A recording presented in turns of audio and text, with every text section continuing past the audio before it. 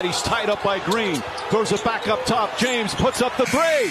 Oh, it's gone! LeBron James from downtown as the shot clock expires. Yeah, so that was a great game. LeBron hit a big clutch three-pointer at the end. But kudos to Coach Frank Vogel. I think he made some big substitutions in the fourth quarter.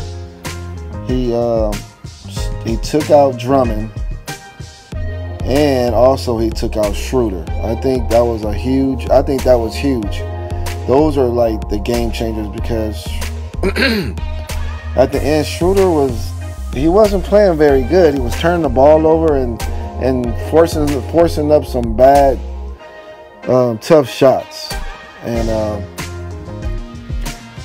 he got subbed, and they put Schroeder in. They put what's the other guy's name? They subbed him out, and they put that one shooter in. I'm sure you guys know what's his name. The three-point shooter. Oh, Wesley Matthews. They put him in there. And put AD at the 5, had LeBron in there.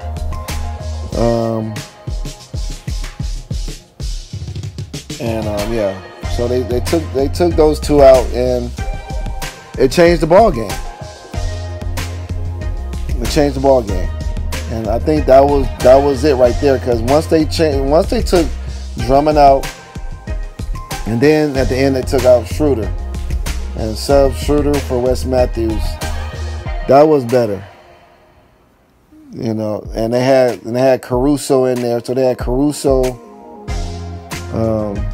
Wesley Matthews, Caldwell Pope in there, LeBron, and AD, and that was a better matchup offensively and defensively, because they matched up better like that against the Warriors, because the Warriors was a small team, and offensively, they just kind of stretched the floor for the Lakers. So, to me, that was the keys to the Lakers victory. Those two substitutions at the end, taking out Drummond, taking out Schroeder, and surrounding AD and LeBron with shooters, and that was it. And plus, those guys are active on defense as well. Caruso, he plays D. Wesley Matthews plays D, and Caldwell Pope plays D, and AD. LeBron plays a little bit, but So that was the key, in my opinion, on the Lakers' victory. Those two crucial substitutions. Because I think if they would have kept Schroeder in the game, they probably would have lost that game. So kudos to Vogel for making those substitutions. And comment below and let me know what you think was the keys to the Lakers winning the Golden State Warriors in that game.